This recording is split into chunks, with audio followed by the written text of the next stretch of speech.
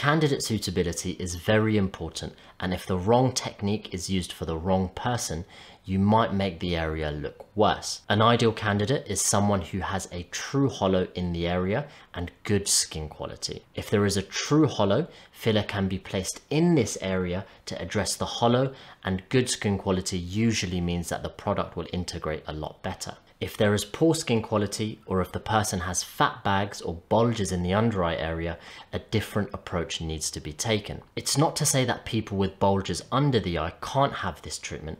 They still can and will still usually have a good cosmetic outcome.